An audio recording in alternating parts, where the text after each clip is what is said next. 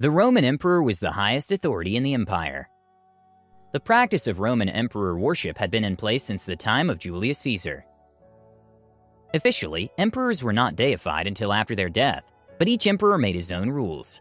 In 40 CE, shortly after the resurrection, Emperor Caligula built a temple to himself, but he was assassinated in 41 CE, and his name removed from official records. In Armageddon's Only Weapon is the Sword of Truth by Sandy Miller, it is mentioned that John the Disciple was exiled on an island only 25 miles in circumference, west of Miletus, in Asia Minor.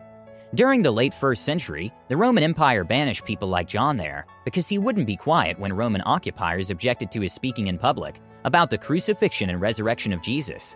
The Romans were sensitive to the subject of resurrection and did not like John's announcement about Jesus being alive again. What do you think the understanding of the power of evil was when Jesus was alive? For John the Disciple, the event of the resurrection was still a revelation to him. While staying on the island, he had written of a powerful vision of how the self-sacrifice was transforming the world. John, as the bishop of the 7 churches addressed in Revelation, had to arm other Christians for spiritual warfare with the Roman Empire. He had to prepare them for suffering. However, John also had to equip the Christians to see beyond present circumstances, to the spiritual reality of the world Christ brought to light through his resurrection.